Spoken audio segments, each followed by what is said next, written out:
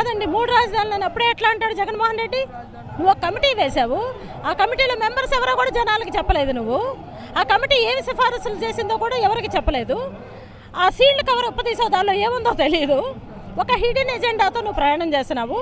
Committee సభ్యుల చేతే నువ్వు అనౌన్స్ చేయించావు, కానీ ధైర్యంగా మీ మంత్రులు కానీ మీరు కానీ ఆ కమిటీ సభ్యులు ప్రక్కన కూర్చొని కమిటీ సిఫారసులు చేసిందని మీరు ధైర్యంగా చెప్పలేకపోయారు. అంటే అర్థం ఏంటి? మీ ఏజెంటుల్ని మీ ఇళ్లల్లో పనిచేసే స్థాయి వాళ్ళని తీసుకొచ్చి ఒక కమిటీ అని జిఎన్ రావు కమిటీ అని పేరు పెట్టి కొన్ని సిఫారసులతో ముందుకు వస్తే వాటిని సిఫారసులుగానే ఉంచండి. సజెషన్స్ మాత్రమే, కానీ సిఫారసులను కూడా మీరు శాసనాలుగా మారుస్తున్నారు. అది తప్పు అంటున్నాను జగన్మోహన్ రెడ్డి గారికి. కాబట్టి నేను జగన్మోహన్ రెడ్డి గారికి ఏం చెప్తున్నానంటే, మీరు ఎందుకు తొందరపడుతున్నారు? నీకు 151 సీట్లు వచ్చినాయి. 5 సంవత్సరాలు ప్రశాంతంగా ఉండు.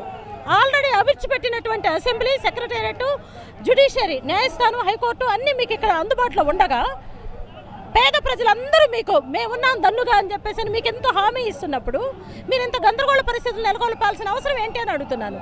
ఆల్రెడీ వైజాగ్ ఎప్పుడో డెవలప్ అయిపోయిందండి. నువ్వు ఈరోజు అక్కడికి వెళ్ళి డెవలప్ చేయాల్సిన అవసరమే లేదు. ఇంకో విషయం ఏంటంటే, ఈ 3 ఆర్గాన్స్ మీరు వైజాగ్కో కర్నూలుకో తరలిస్తే వైజాగ్ హుదూద్ రాలేదండి. హుదూద్ వచ్చి ఒక పెద్ద భవనాలు కూడా కూలిపోయిన సంఘటన నిన్నగా మనం చూసాం.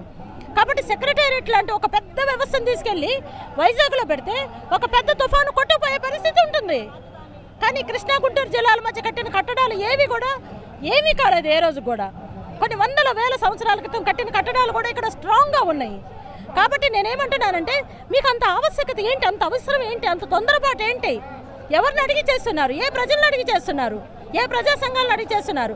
ఆ రోజు మీరు సాక్షాత్ అసెంబ్లీ సాక్షిగా, మీ పత్రిక సాక్షిగా, మీ సాక్షి పత్రిక ఉంది కదా, మీ పత్రిక సాక్షిగా కూడా 33,000 ఎకరాల భూముల రైతుల దగ్గర నుంచి తీసుకోవటాన్ని మేము ఆమోదిస్తున్నామని అడిగావు.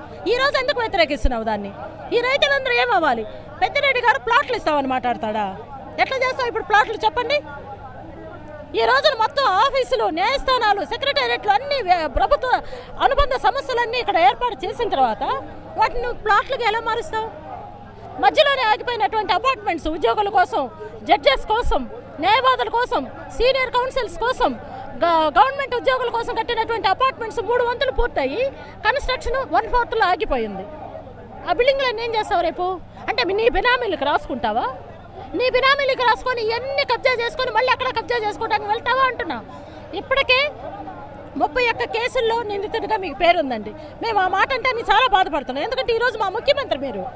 కానీ everybody is equal before law, చట్టం ముందు అందరూ సమానులే అని ఒక ఫండమెంటల్ సూత్రం ఒకటి ఉంది జ్యుడిషియరీలో. నువ్వేం అతీతుడివేం కాదే, నువ్వు న్యాయస్థానానికి అతీతుడివేం కాదే. రేపు ఖచ్చితంగా సిబిఐ కోర్టు నిన్ను ఏదో ఒక శుక్రవారం రమ్మని చెప్తుంది, నువ్వు వెళ్ళాల్సిందే. ఒక్క కేసులోనే 11 ఛార్జ్ షీట్లు ఉన్నటువంటి నువ్వు నీ ఇష్టం వచ్చినట్టు నిర్ణయాలు తీసుకొని కొత్త తప్పులు ఎందుకు చేస్తావు? కొత్త నేరాలు ఎందుకు చేస్తావు? టోటల్గా నేరాంధ్రప్రదేశ్, ఇది నవ్యాంధ్రప్రదేశ్ని నేరాంధ్రప్రదేశ్గా చేసే ప్రయత్నంలో నువ్వు ఎవరెవరో నీ బినామీలందరినీ కూడగట్టుకొని ఒక 100 మందిని జాయిన్ చేసుకొని వాళ్ళతో నిర్ణయాలు తీసుకొని ప్రయాణం చేస్తానంటే ప్రజలు సిద్ధంగా లేరు. ప్రజలు ఆత్మాహుతి చేసుకోవటానికైనా సిద్ధపడుతున్నారు తప్ప ఏంటంటే 2 days క్రిస్మస్ ఉందండి. ఎవరి మొహంలోనైనా ఆనందం ఉందా? ఎవరి మొహంలోనైనా సంతోషం ఉందా? అందరూ చర్చెస్కి వెళ్ళి ప్రేయర్ చేసుకుంటూ ఉంటారు. ఇకపోతే నేను ఇప్పుడే ఒక ప్రెస్లో చెప్పానండి, భారతదేశం గర్వించదగ్గ దేశంగా చూపించుకోవటానికి సింబాలిక్గా మనకి ఏదో ఒకటి ఉండాలని ఐరన్ మ్యాన్గా సర్దార్ వల్లభాయ్ పటేల్ గారిది 300 అడుగుల చిల్లర విగ్రహాన్ని మోడీ గారు గుజరాత్లో వేస్తే మొత్తం ప్రపంచమంతా ఫ్లైట్లో వెళ్తుంటే కనిపిస్తారు సర్దార్ వల్లభాయ్ పటేల్ గారు. కానీ ఇక్కడ లాస్ట్ గవర్నమెంటు సాక్షాత్తు అంబేద్కర్ది రాజ్యాంగాన్ని మేము చక్కగా హేతుబద్ధంగా ప్రజల ఆమోదంతో అంబేద్కర్ ఆశయాలతో ముందుకు తీసుకెళ్లే క్రమంలో ఇక్కడ మేము 125 అడుగుల అంబేద్కర్ విగ్రహాన్ని వేసుకుంటామని చెప్పేసి ప్రజల ఆమోదం పొంది శంకుస్థాపన చేస్తే అసలు ఆ విషయం తెలుసా జగన్మోహన్ రెడ్డి గారికి అని అడుగుతా ఉన్నా. ఏం జరుగుతుంది? 125 అడుగుల అంబేద్కర్ విగ్రహం వేయవా నువ్వు? అంబేద్కర్ గారు చేసినటువంటి అంబేద్కర్ గారు సాక్షిగా నువ్వు ఆయన పేరు ఉచ్చరిస్తూ ప్రమాణ స్వీకారం చేసిన రోజు నువ్వు చెప్పిన అన్ని అబద్ధాలు అని అడుగుతా ఉన్నాను. బైబిల్ మీద ప్రమాణం చేసి చెప్పావు, వాటన్నిటిని ఎందుకు ఉల్లంఘిస్తున్నావు?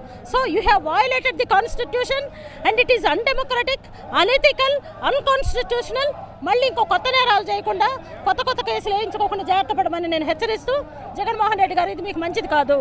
అందరూ మళ్ళీ సంతోషంగా క్రిస్మస్, కొత్త సంవత్సర శుభాకాంక్షలు చెప్పుకునే విధంగా నిర్ణయాలు తీసుకోండి, మేము కూడా మీ వెంట నడుస్తామని తెలియజేసుకుంటాం. తమ్మినేని సీతారాం గారు మాట్లాడుతూ అమరావతి రాజధానిలో పర్యటిస్తుంటే తారేడారులో తిరిగినట్టుందని చెప్పి మాట్లాడుతున్నారు. దీనిపైన మీరు ఏమంటారు? మరి ఆ ఎడారిలోనే స్పీకర్గా నువ్వు ఎలా కూర్చున్నావు? అసెంబ్లీలో నువ్వు స్పీకర్గా కూర్చున్నది ఎడారా అని అడుగుతున్నా. ఆయన అండి స్పీకరు. ఎలాంటి భాష వాడుతున్నారండి? ఇక తెలుగు భాష విషయానికి వస్తాను. తెలుగు భాష వద్దు అన్న తర్వాత అచ్చగా తెలుగు బూతులే మాట్లాడుతున్నారండి వైసీపీ వాళ్ళు. నేనేమంటున్నానంటే, ఏ రాష్ట్రంలో కూడా తన మాతృభాషను వదిలేసేసి పక్కన ఎక్కడో ఉన్న భాషలు తెచ్చుకున్న చరిత్ర ఎక్కడా లేదండి భారతదేశంలో. వాళ్ళ మాతృభాషను ఉంచుకుంటూనే ఇంగ్లీష్ భాష అత్యవసరంగా కావాలి కాబట్టి, ఈ గ్లోబలైజేషన్లో, ప్రపంచీకరణలో అన్ని దేశాలతో మనం పోటీ పడాలి కాబట్టి ఇంగ్లీష్ అవసరం అనుకున్నాం. దాన్ని మ్యాండేటరీ చేయండి, అందరూ ఒప్పుకుంటాం. పేదవాళ్ళ పిల్లలు కూడా ఇంగ్లీష్ నేర్చుకోవాల్సిందే. కానీ పేదవాళ్ళని రెచ్చగొట్టే పేరు మీద, పేదవాళ్ళని రెచ్చగొట్టి కాస్త కోస్త ఉన్న వాళ్ళ మీద పడే విధంగా నువ్వు కులాల మధ్య, మతాల మధ్య, ప్రాంతాల మధ్య తగాదలు పెట్టి దానికి నీ తెలుగు భాషను కూడా ఉపయోగించుకుంటున్నావంటే ఇంతకంటే దురదృష్టం ఇంకోటి లేదని నేను అంటా ఉన్నాను. ఇదే గడ్డ మీద గుర్రం జాషువా గారు ఉన్నారు, ఇదే గడ్డ మీద చలం గారు, గోరా గారు, గోరటి వెంకన్న. తెలుగు రాష్ట్రాల్లో ఎంతమంది పెద్ద పెద్ద తెలుగు కవులు ఉన్నారండి. ఆ కవులందరినీ మర్చిపోదామా అని అడుగుతా ఉన్నాను నేను. వేమారెడ్డి గారు, నేను ఒకటే చెప్తానండి, ఈ సందర్భంగా వేమన రాసిన ఒక పద్యంలో, ఉప్పు కర్పూరంబు ఒక్క పోలికనే ఉండు, చూడ చూడ రుచులు జాడవేరు, పురుషుల